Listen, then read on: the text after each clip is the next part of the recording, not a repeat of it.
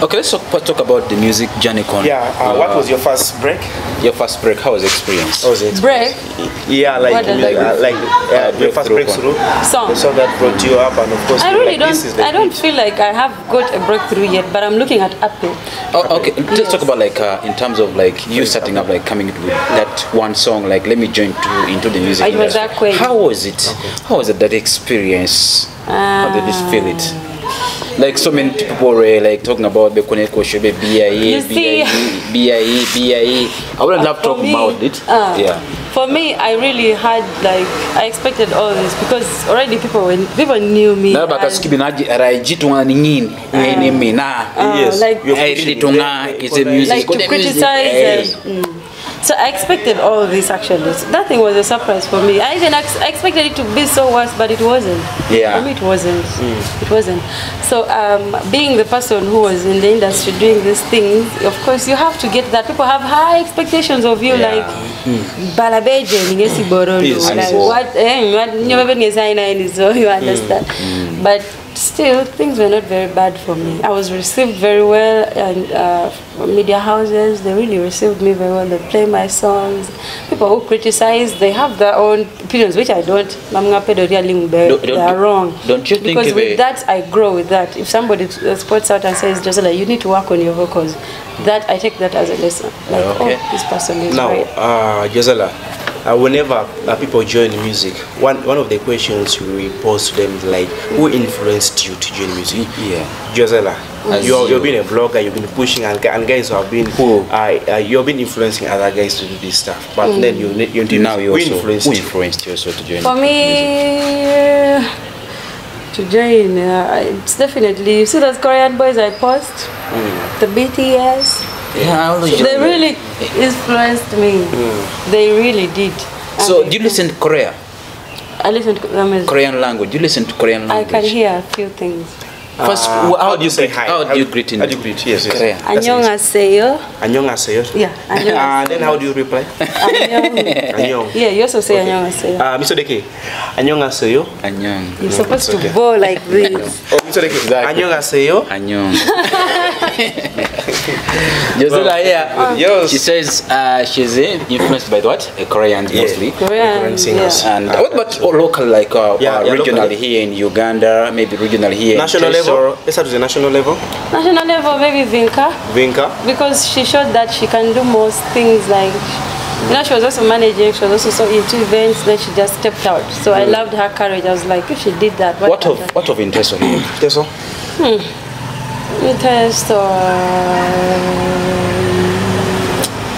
I don't really, I have people who've been pushing me to do the thing, but not really as inspired me to start it. Like people who are like, why don't you do it?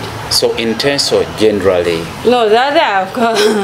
But maybe not really, they didn't build me, like they didn't really make impact me do you, this. like yes. Maybe a guy called Nathan Yago has inspired you several times. Maybe you're just scared of saying out my name and inspired No, by the way, I'm a very real person. Let's be honest on this one point. I'm a very real person. I don't hide people's names.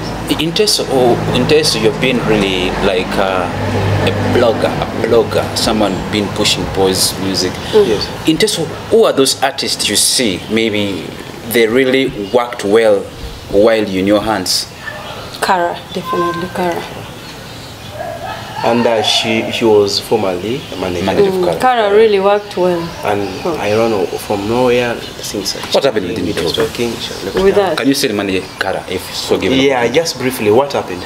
I actually, nothing even happened. I just got inspired to join music, and I used to talk with her the things since even before I started music. I used to tell her there's this song that I used to sing to her. She's like, wow, that's a nice song. Why don't you sing it? I'm like, why don't you sing it for me? She's like, no, Jozelah, why don't you do it? You love music. Why? Actually, she was one of the people who was pushing me to do the thing. So she's one of your influencers, I believe. But she says she in Teso now. That means like. No, she did inspire me. She motivated her to do music. She did inspire me. She motivated me. Okay, so what's the story behind your most popular song? You have songs. Your popular song. So which one do you think is your popular song? Going viral? Yeah, right now. Apple is definitely going to go. And Apple is a new song, right? And it's the most popular song that you have. So what's the story behind that? Because happy means like happy like coach something. Happy pill. It comes from the word happy pill. Pain. Like let it pain you. The people who don't wish you well. But who wrote that song and who produced that song? I wrote the song. It was produced by Crazy Bit. But at first the song was produced again. He told I was supposed. By them. Yeah, what happened exactly? Oh Jesus. Because I think the song is produced twice. It What has happened in two the first versions. place? The first version, I wasn't satisfied with the production. It wasn't nice for me. It wasn't. And they really didn't even finish to pay the money. Yeah, I did everything. But now I told the producer, listen, I don't like this, I don't like this. Can we correct this? And he wasn't cooperative. So if I meet such a person, it's my work. I don't have to put out something I'm not comfortable with, right? So I told him, correct some things, he didn't cooperate. Okay, give me the data, he didn't cooperate. So I'm like, okay, fuck you, let me go and get my own. I'll get another. Say fuck you? So he refunded the money back to you? No, he did not. I didn't even bother. I'm like, go to hell. I just did bother with You him. told him to go to hell? No, that's what I did, but I didn't tell him Okay, so Jozelah, what's the story behind that song? Appeal. Yes, what's the story behind that song? Appeal is actually a self-worth song. It talks more about somebody knowing their self-worth, knowing their worth, and knowing their value, and respecting themselves and choosing themselves. That's the inspiration from that song. Like, you know, for example, I had two examples in that song. For example, the verse one talks about a relationship, kind of.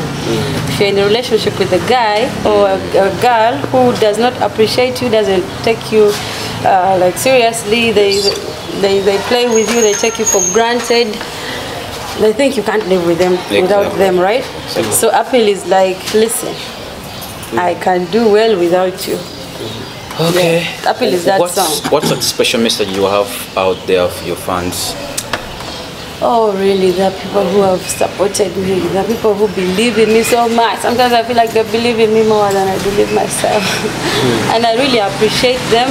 I really want to thank them. Actually, these are the guys. For me, even if it's one person like this, I really appreciate them. And I want to make them proud that the reason I keep doing this. So I thank you guys so much. Thank you for supporting me. Thank you for appreciating me. Keep doing it. And don't get affected by haters. I have a lot of those haters. But for me, they don't bother me. Before I forget. You had issues even with Lyrical. With Lyrical. But he's not a hater. He's a fan. He's a fan. He's not a hater. What was going on between? Summary, just briefly. Yeah, Lyrical. what happened? Briefly in 1 minute. I don't even see what happened with that kid. Like, he had an opinion. He was advising. He had posted something advising artists. Oh, you know, teso artists, we are like this. I think he was directing it to Nafsi. I've forgotten. So for me, in reply, I was like, the only artist in teso whose opinion I value or I take serious is Yona Chandler. It can't be Lyrical. For me, that's reality. You can't force me to value your opinion. If you don't matter, you don't. So what he said about you, as we come to a conclusion of this interview, what he said about you is you forgave him. He did ask for forgiveness. What about the audio? Did you intend to? No, actually, with that audio after that post, you know, I actually reached out to him to make him know that, listen, this is not a dissing post. I'm just, we are good, like telling a friend, like we are good. This is not a dissing post, like it's just my opinion. And he was like, it's cool, but then motherfucker came. I'm sorry. And you said that you love him. Sorry. I love that. Thank you guys for watching us. You love the boy? Thank you very much. No, I love him as a friend, as a kid, as somebody I've seen growing his art. That's all. Okay, right. Just as we conclude, your song, where can someone get your song?